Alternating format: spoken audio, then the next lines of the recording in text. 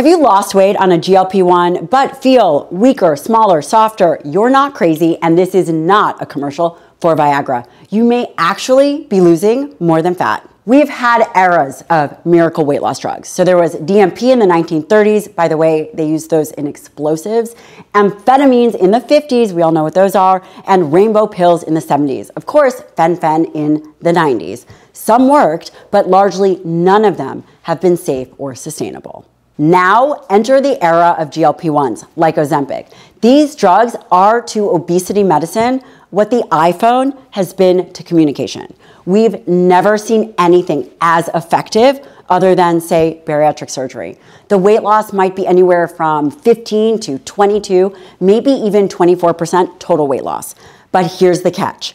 40% of that could be lean mass. However, these drugs are incredible tools. We've never been able to lose as much weight or as fast as we can now.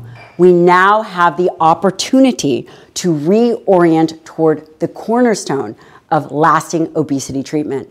And guess what it is? Skeletal muscle. If you're using a GLP-1 and not resistance training, eating optimal protein, or supporting your skeletal muscle, you're solving one problem and creating another. You're trading obesity for sarcopenia. The next era of obesity medicine must be rooted in skeletal muscle health. It will not be measured in pounds lost, but in strength gained.